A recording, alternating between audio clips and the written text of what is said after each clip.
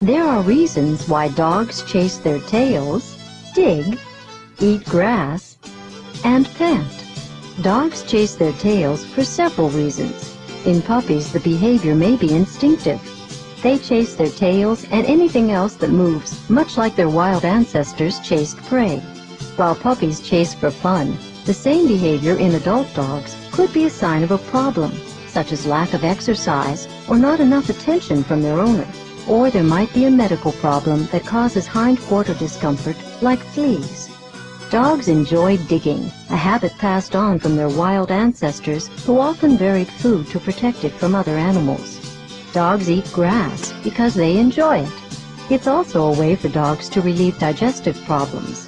Grass causes them to vomit, which makes them feel better. Panting helps the dog cool off. Dogs don't sweat like people because they don't have sweat glands in their skin. When a dog pants, saliva on its tongue and mouth evaporates, which helps lower the animal's body temperature.